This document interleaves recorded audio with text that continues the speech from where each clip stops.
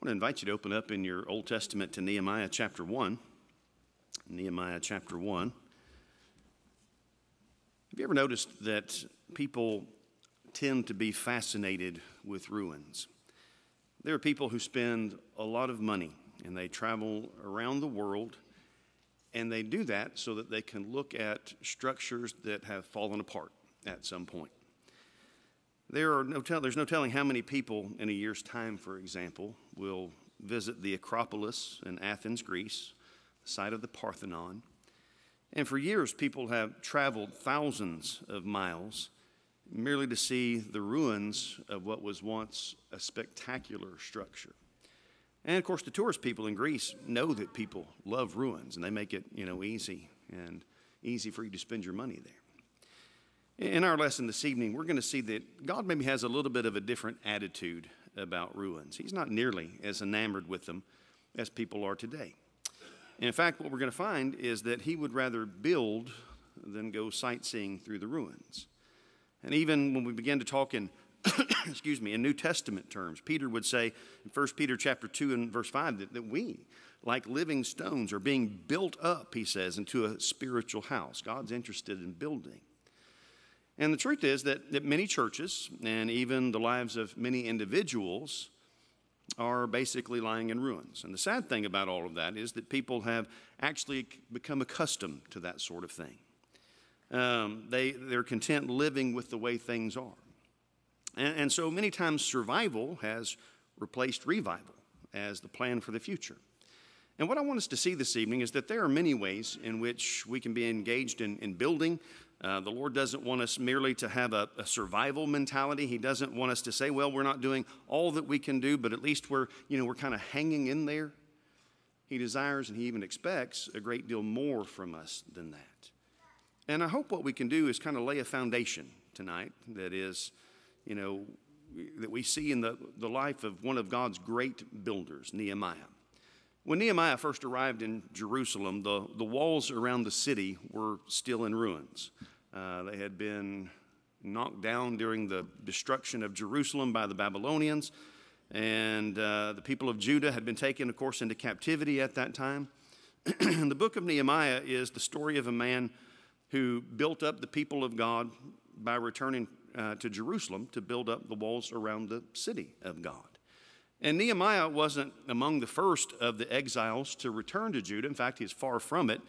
He wasn't even, alive when the people began making their way back to Judah from the captivity.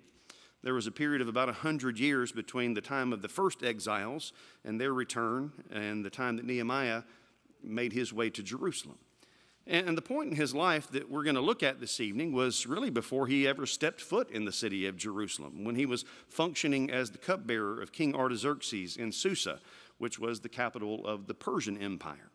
But it's obvious from what is said in the opening words of this book that he still had a great love for the city of Jerusalem. And so I want us to begin there in Nehemiah chapter 1 and start in verse 1. It says, "The words of Nehemiah, the son of Hakaliah.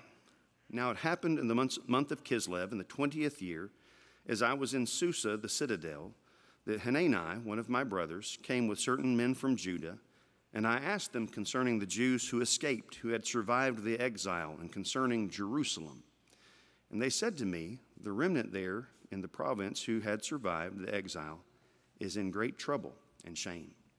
The wall of Jerusalem is broken down, and its gates are destroyed by fire. And as soon as I heard these words, I sat down and wept and mourned for days, and I continued fasting and praying before the God of heaven," Nehemiah says. We'll go ahead and stop there for now. As we begin tonight, let me ask you this. Why was Nehemiah so concerned about the way things were in Jerusalem? I mean, he doesn't live there. It's not really, his business in some sense of that expression. What's going on in his heart and in his mind? And I want to suggest a couple of things that I think are critical to understanding Nehemiah and understanding his concern. And the first of those, I want to suggest to you that Nehemiah understood that the city of Jerusalem, that it said something about the God of Israel. And that was what was important to him. And so what's significant about the city of Jerusalem? What was it known for? It was known for being the dwelling place of God, was it not? You read in Psalm 135 and verse 21, "Blessed be the Lord from Zion who dwells in Jerusalem. Praise the Lord." And that fact is stated in a number of different ways in a number of different passages in the Old Testament. It was well known, of course, among the people. In Psalm 76, in the first couple of verses, in Judah, God is known. His name is great in Israel. His abode has been established in Salem, his dwelling place in Zion. Well, Salem's just the shortened form of Jerusalem. And Zion is the name of the mountain in Jerusalem upon which the temple sat. And it was the Lord's dwelling place. In fact, I suppose you could even go so far as to say that for an Israelite to talk about Zion was for all practical purposes to talk about God. In Psalm 137, in the first few verses of that psalm, when the people were in captivity, it says in verse 1, "By the waters of Babylon, there we sat down and wept. When we remembered Zion, on the willows there we hung up our lyres. For there our captors required of us songs, and our tormentors mirth, saying, 'Sing us one of the songs of Zion.' How shall we sing the Lord's song in a foreign land?" To sing a song of Zion is to sing the Lord's song. And it would have been difficult for the Israelites to think about their God without also thinking about Jerusalem. And it would have been impossible for them to think about Jerusalem without thinking about their God. And Nehemiah understood that since Jerusalem was God's dwelling place, the glory of Jerusalem reflected the glory of God. And he was troubled because of his great concern for the reputation of the God he served. The city of Jerusalem and the God of Israel were inseparably connected in people's minds. And you couldn't separate the city of Jerusalem from the things of God. And when the people of other nations said things like, "Who is the God of Israel and where is his home?" the Israelites at this point in time had to point to a place with torn down walls and burnt gates. And I'm sure the people from those pagan nations must have thought, what kind of God must he be if this is the best he can do for a home? I wouldn't be surprised if that was Nehemiah's concern. When he received the report about Jerusalem, he knew immediately that it was a disgrace to the reputation of God. He understood that God is not honored by ruins. But I also want to suggest that Nehemiah understood that the wall around Jerusalem said something about the people of Israel, people of God. When Nehemiah heard that the wall around Jerusalem was broken down, that its gates had been burned, it says in verse 4 of our text, he sat down and wept and mourned for days. You ever wondered why he's so upset? Was it just because he thought about the walls there and the city gates? I don't think so. His real concern wasn't for the condition of the wall or the gates. His concern was for the people. After all those years, again, we're talking about somewhere in the neighborhood of a century at this point. They are still living like exiles. They had grown accustomed to life without walls. And they had settled for a survival mentality instead of adopting a revival mentality. And that's why Nehemiah's aim when he went to Jerusalem wasn't primarily, let's get busy and let's start putting things into place. It's not a construction project. It was a consecration project. He didn't go to Jerusalem just to build up a wall. He went to build up a people. And his concern, of course, sparked a revival among the people of God. Now let me ask you this. Are you ever troubled by the ruins that you see around you? Would you like to see revival in our time? That word just has to do with coming to life again, springing to life again. I'd like to point out some things that are necessary in order for that to happen. 3 essentials for revival that we see in this text. And the first of those, in order for there to be a revival, there needs to be a people who care. You need to have people who care. We need to be like Nehemiah. He cared about what was going on in the city of Jerusalem. He was genuinely concerned when he heard about the condition of the city. And we have to ask ourselves sometimes, are we ever troubled by the way things are? I ran across a quote one time that said, "Some church people are too dignified to have broken hearts." Is that true? Do we not mourn over the way things are at times? I don't think we can ever accomplish what the Lord wants us to accomplish unless our hearts are broken by the same things that break the heart of God. When we see people start caring about the lost and caring about the weak as much as God cares about the lost and the weak, then we'll find a way to do what we need to do to help them. When we are people who have that kind of approach to life, doesn't that just make sense? When we're genuinely concerned about the things God is concerned about, how could we not do something about it? And of course, the opposite of that is also true. If we don't care about the things that God cares about, then of course we're not going to really do them. We're going to find something else to do with our time. We'll get together and we'll survive, but there won't be revival. The only foundation God can build on, as one writer said, is a soft heart. And that's true. Revival begins with the people who care. But second, in order for there to be revival, there also needs to be what we find in this chapter is a commitment to prayer. When Nehemiah received word about the condition of Jerusalem, look at what he says there again in chapter 1 and verse 4. He says, I sat down and wept and mourned for days, and I continued fasting and praying before the God of heaven. I'll tell you what, my personal conviction is that one of the greatest needs in our day is for us to learn how to pray like the many great examples we find in Scripture, like Nehemiah, for one. From what is said in the text, it seems that he spent days in prayer. But let me ask you, when was the last time you heard of a church praying for days about anything? Have you ever heard of a church or an individual doing something like that? You know, that's not really how we get things done in the 21st century, is it? When we see a problem, we immediately want to get together and we want to talk about it. And we may begin with an opening prayer. It may take about 30 seconds, maybe a minute or two at the most. But then we talk for hours about how we plan to fix the problem. Isn't that how you do it in the 21st century? Makes me wonder sometimes if we truly believe in the God that we appeal to and the God who has said that he will be there for his people. I read a story a while back that I'm just going to tell you, I find it funny. In some ways, it's not really all that funny. But as far as I know, this is a true story that I'm about to tell you. There was a man who wanted to build a tavern in a small southern town, a bar. And this little town had never had an establishment like that. And the local church people, quote unquote, were very upset about this, and they began to pray that he wouldn't be able to open his business in their town. Well, they didn't succeed. Didn't stop him from opening his business. But 2 days after this bar opened in town, there was a storm, and lightning struck it, and it burned to the ground. And so the church folks were pleased by that, until they found out that the owner of the tavern hired a lawyer and wanted to sue them for it. And the church responded in turn, said, well, they hired a lawyer and they just denied the whole thing. This is not our doing. We didn't have anything to do with this, not our fault. And at the preliminary hearing, the judge made this observation. He said, I don't know what I'll decide, he said, but it seems to me that the tavern owner believes more in the power of prayer than the church does, That's kind of pitiful, isn't it? Do we really believe in the power of prayer? I don't think we ought to expect the Lord to bring about any kind of revival among his people until we're serious about appealing to him to do just that. He will do that when his people get serious about pouring out their hearts to him, hearts that are concerned about the way things are. We have to be people who care, and we must have this kind of commitment that we see in Nehemiah to being a praying people.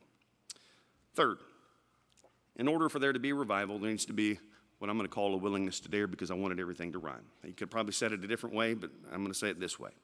And it may not be immediately obvious what I mean by that, but I hope you'll see in just a moment.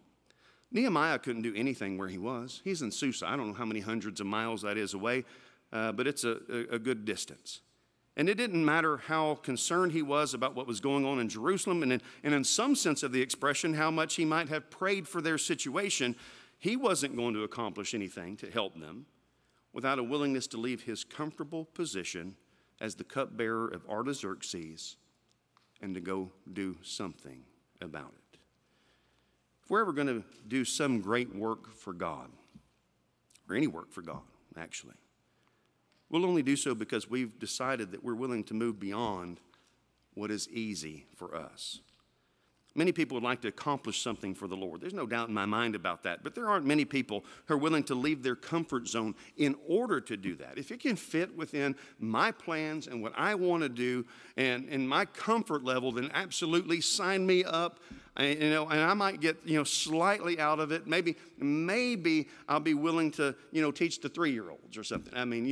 If you're just feeling crazy at some point. But on the whole, we don't really want to get out of our comfort zone. What we need to see is that we have to be people who care and who pray to God. And then in light of that, who are willing to be used by Him.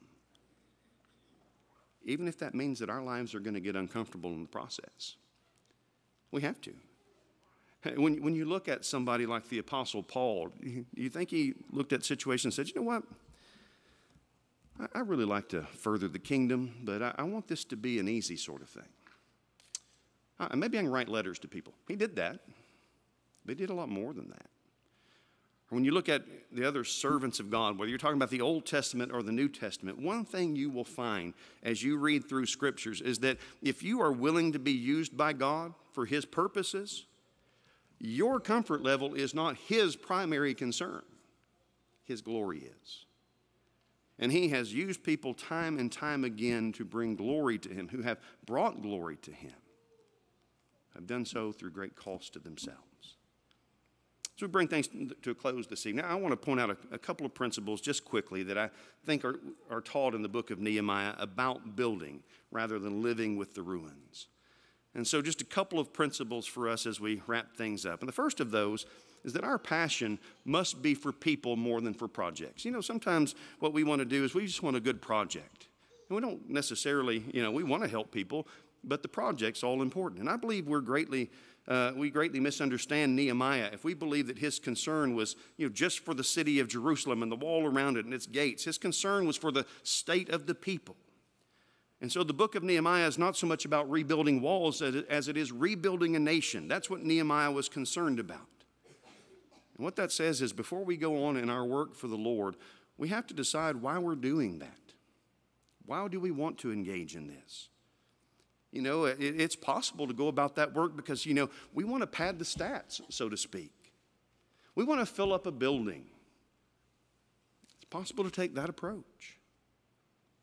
And what it needs to be is that we are concerned about people and we don't want to see their lives in ruin. That needs to be the motivation. And if that's not our motivation, we need to take another look at the things that we are doing.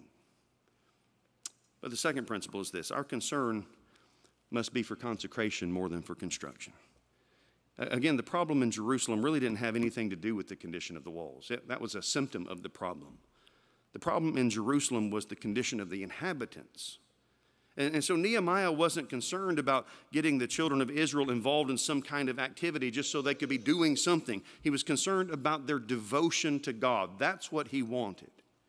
He wanted them to be committed. And again, when we talk about doing the Lord's work, why do we talk about it?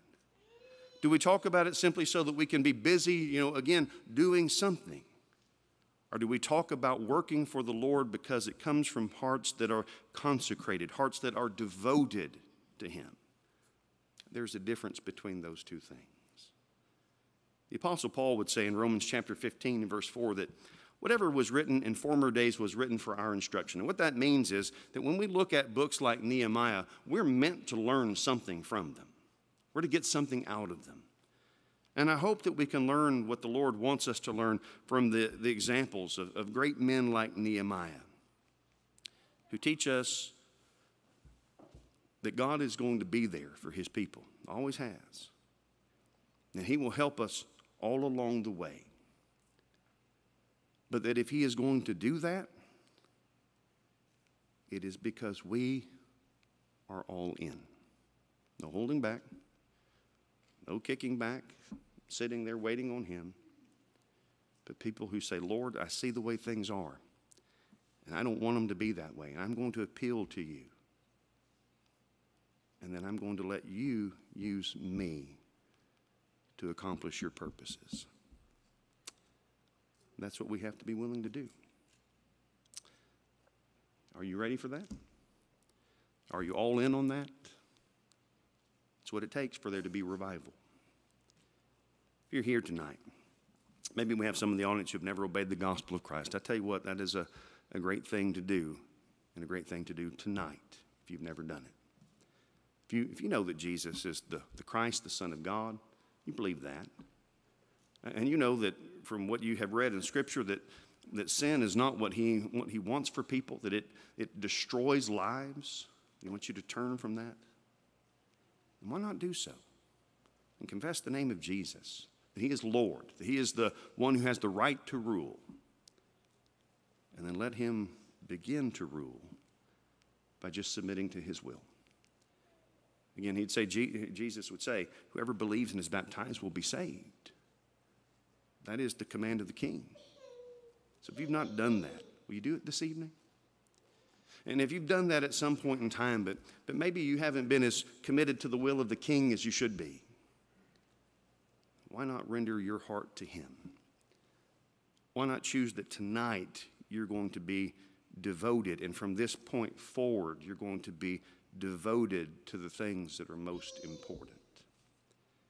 And if we can help you with that this evening, it's one of the reasons we come together. And we would invite you tonight to come forward as we stand and as we sing. Would you live for Jesus and be always pure and good? Would you walk with him?